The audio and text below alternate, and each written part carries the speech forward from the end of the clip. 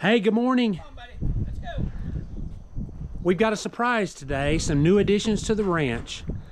Rick and Laura, some friends of ours that are raising these goats that we get, are making a special delivery. So stay tuned if you want to see that. It's going to be fun. For those of you that are new here, we've got the new Billies for a reason. They're a Myotonic cross. Our perfect scenario is, at least we think, would be a full-blooded Myotonic cross. And we did that for one main reason. What we've discovered on the Spanish is they're a little more difficult to finish, I think, than a goat that has more muscle, develops more muscle sooner. And the Myotonic have that trait. They also have the trait of parasite resistance. So for our program, that's a perfect fit. These Billies that Rick and Laura brought are 80–85% Myotonic, I think is what he said. He's breeding up a purebred Myotonic. And what makes it nice for us too is they're within probably about 10 miles as the crow flies from us. That's one of the criteria that if you read Greg Christensen's book, which I highly recommend it, if you're a commercial goat person. He always recommends find somebody that's raising them as close as you are, the same way, as close to the same way as you are, and close proximity to you, as close as you can get, and you'll have the most success. The Spanish plays a key role in our mothers and in our Billies, so our replacement nannies. So our long-term goal was to raise all of the females we needed, and then in order to have replacement nannies every year, which we wanted to, because we wanted to turn them as they got a little bit older and replace them with younger ones. And as we started getting in that position where we were to the point where we had met our resource allocation for what we needed on our land as far as number of goats, then we simply needed to have replacement nannies that were Spanish, and then we needed to have other goats that were finishable, that would get meaty, that would do well at the sale, that would do well at the processor, all those things, and that's where the Myotonic came in. Now, Rick and Laura do raise them a little bit different than we do. They feed them just a little bit, and then if the goats need it, they'll worm them. So there may be some that won't work over here, and we won't know that until we get further along in the process. So for these Billies to kind of blend into our program, they've got to be off a feed. They've got to be introduced to the dog, and that's one of the most important things, is to get the dog in there and introduce them and make sure the dog bonds with them and they bond with the dog. Likewise, we want them to get used to staying with the other Billies. And the other Billies are really big compared to them. But once we kind of give them some time in this little trap, they will hopefully become great friends. Look at them eating that brush already. At the very least, hopefully they'll be tolerable, and the Myotonics realize, hey, we need to hang out with those guys. They look like they can take care of us along with the dogs. So that's really the only type of integration that we have to do for the Billies that are coming in, because like I said, they came from close to here, so they eat kind of the same type of forage and that kind of stuff. We have a lot more browse, but still the climate is the same. As much of it as possible is the same. So once that's done, everything should be rolling. Well, we got them all set up in the pens and they're ready to go. Got water down there. We'll feed them in the morning. There's one other thing I have to do. I got to get a protector for him. And I see him. He doesn't know he's going, but I see him. There he is. What's up there, Sammy? What's up, big man? What's up, buddy? Yeah. Yeah. You want to go for a ride? Yeah, I know you do. You old big sucker. Good night. Not you, Red. I know you don't want to go. Okay, we got him. Sam, you okay, buddy? Oh. Got to show you some new ghosts, big man. Yeah. Right there's while you watch getting your chains at the gates. God, I just grabbed that chain right there, and that sucker just ignored me. Thank goodness. Holy smokes. Let's go, Sammy. I got Sammy now. I guarantee I just about got nailed right there on that gate. I have never in my life, he smells it. I've never in my life seen anything like that with a rattlesnake. I've seen bull snakes everywhere. But a rattlesnake up on a pipe right next to the chain, you're fixing to unhook like that. That's ridiculous. Come on. Come on. Another reason we want to go ahead and get them introduced back here like this is so the dogs don't have to cover two different groups.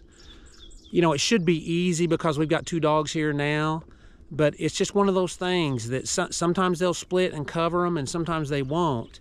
That's one of the other key things to get done while we're integrating them.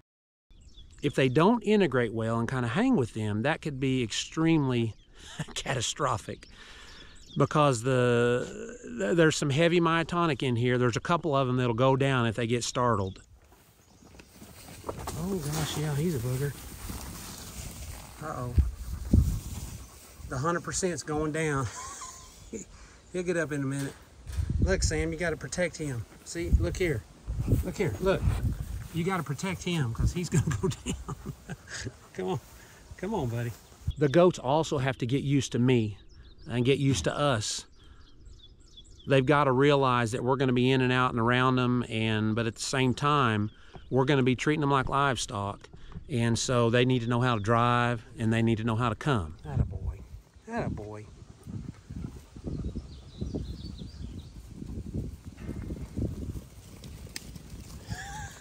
Sam, I don't think they much care for you, buddy. Come on, guys. You're gonna be glad he's here at some point. You can see these billies are still extremely nervous of me being in here with the pins with them.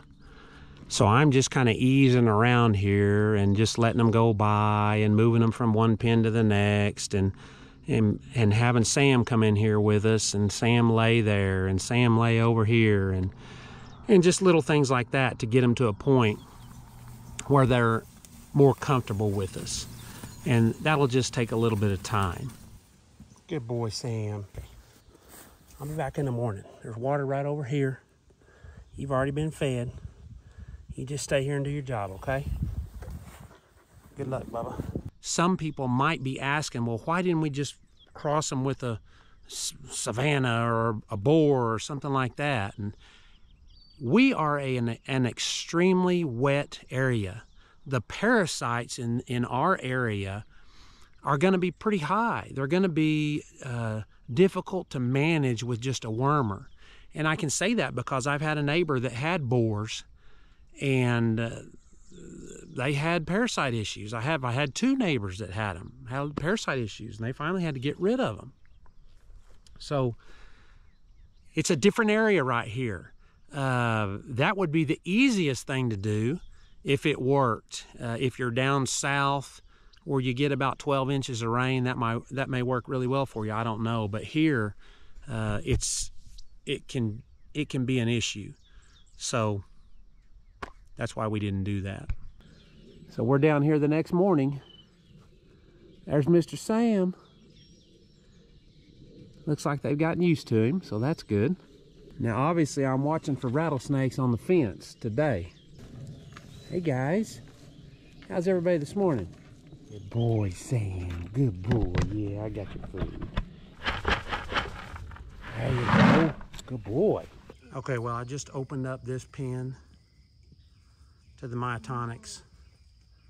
Let's see how they do with brush. The only issue I'm kind of having with these guys is they're terrified of Sam. They need to learn that they better look for Sam and or some of the other dogs. I'm leaving them pinned up in this pen to give Sam and really give them a chance to kind of bond a little bit with Sam and realize that the dogs here are their protectors and they need to stay with them. Okay, this is the final step in the introducing the billies to our place. We bonded them with Sam, so they're hanging together. And then this morning, we went and got the rest of them. The big billies are in the house. So what we're doing is Shane's over there, he's letting the little billies out. I'll probably have to go get them with the bucket. But he's letting them out, and then we just brought these in, and so we'll let them meet each other in a neutral. Do what? I bet that's right. I'll bring their stuff over there. Anyway, we wanted to let them out in a neutral area where nobody has claim over it. So we brought them both in at the exact same time into this little trap. And that way they may have a little bit better chance of not a lot of bullying going on. There's going to be some, because that's just what they do. It's the pecking order. So, I think that's the final step. We'll check them in the morning. Of course, Sam's going to stay in here with them. But right now, Shane's trying to get them out of there, and they're like, oh, no, we don't want to come out of there. So, yeah, get it. I'm going to have to get this bucket of feed. And Rick and Laura, they feed their goats a little bit, and we don't. So when I get those billies, I'd slowly back them off of feed, and Rick actually gives me the same, he gives me a bag of the same feed that he uses. And it gives me plenty of time to back them off. So that's what I'm just about done with, and that's the main thing that they kind of need now. Yeah, come on. You see that tricolor there? See if you can pick his brother out of these big ones. Come on, look here. See, they just want to eat now. Come on, let's come over here. Let's see the big guys. Come on.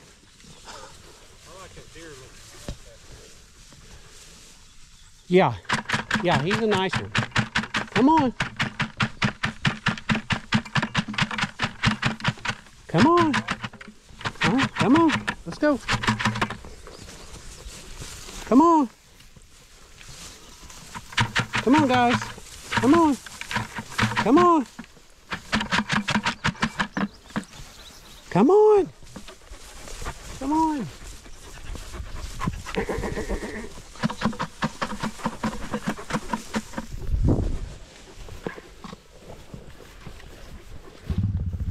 Come on.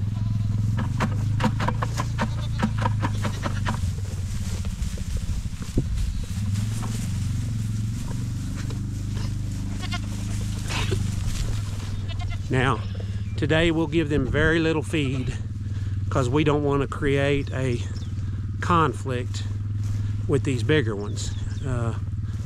So I'm going to give them a little bit, kind of a little bit away from them here. I think. We'll see. I want them to eat kind of a little bit here, just to keep continuously backing them off slowly.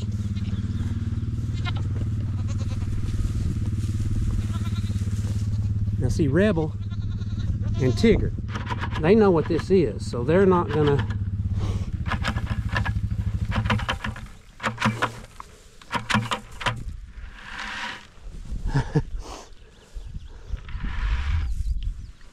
There you go, fellas.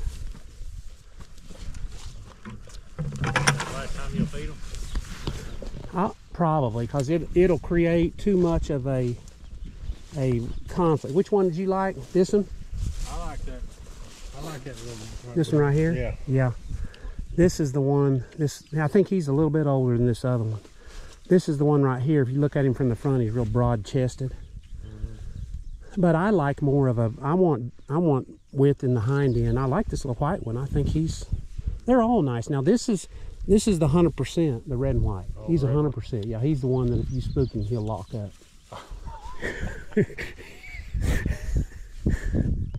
Come on, guys.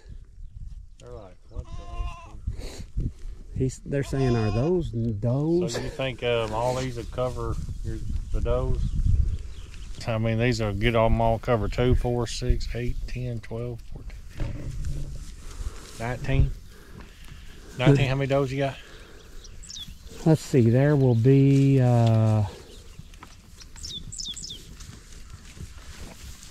360 or so. 360, and how long you leave them in there? We'll leave them in there for about a week. That's a lot. No, I'm kidding. I was gonna say, Hey guys, there's a big, that's good. I'm sorry, I didn't mean to spook those guys. Now this tricolor right here, that's his brother. The big boy? Yeah, the bigger one. This one's got more myotonic in him, so they're shrinking the size and hopefully adding the width here, the thickness.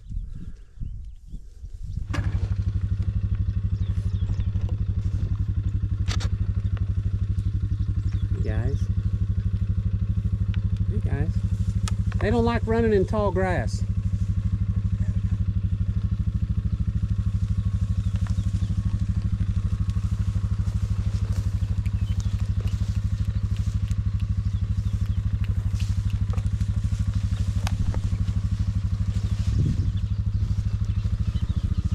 What do you think of that sound?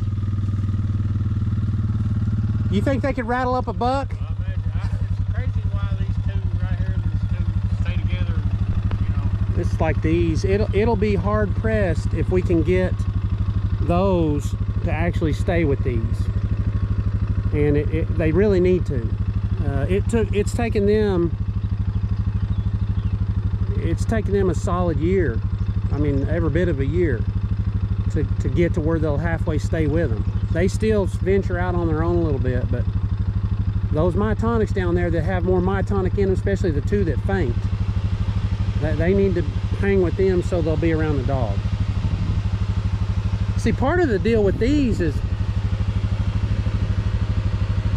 I mean, they're pretty, those one with the horns, I think they could handle at least one coyote. You know, if you had a pack of them, they'd be in trouble. Put it this way, that one with the big horns, I've had a hold of him before, and it was everything I could do, and that was with a rope on him. And here we go. Not the finished product, but it's better. You can see all the new billies are right here close. Here's the Spanish, and there's the last year's billies that we bought from Rick and Laura, and they're here close. They're tolerating, and that goes both ways, but they are tolerating. They're doing well. They're eating well. I've got them backed off of their feed. I brought a little bit of corn mixed with very, very little pellets that we had left from Rick's feed that he brought us, and I'm trying to scatter that a little bit for both animals to get them even closer and even more used to being around each other, and let them understand and realize that there's going to be times that these guys have to give a little bit to those guys, otherwise they might get hurt.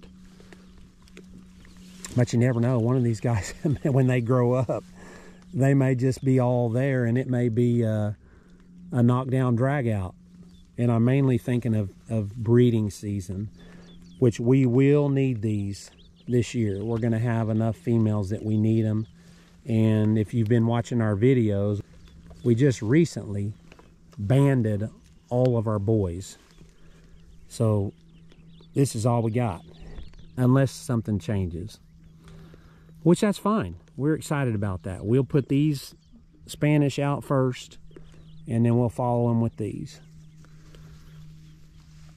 So I think it's pretty good. I'm excited about it, and Hopefully you are too. If anybody is interested in where we get these myotonics, drop us a comment. We'll give you a way to get in touch with them, or a website or something like that. Thanks for watching, and hopefully we'll see you next time.